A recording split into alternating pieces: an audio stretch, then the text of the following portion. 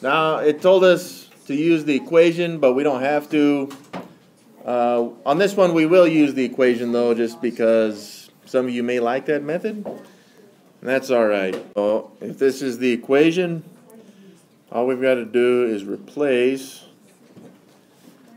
those values in the equation. So, we're going to say that 0 is our x1 and the 2 is the y1.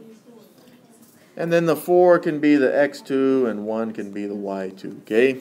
So again, we're just going to look into this equation and replace those and then solve it. All we've got to do is find the sloppage on these. No equations yet, right?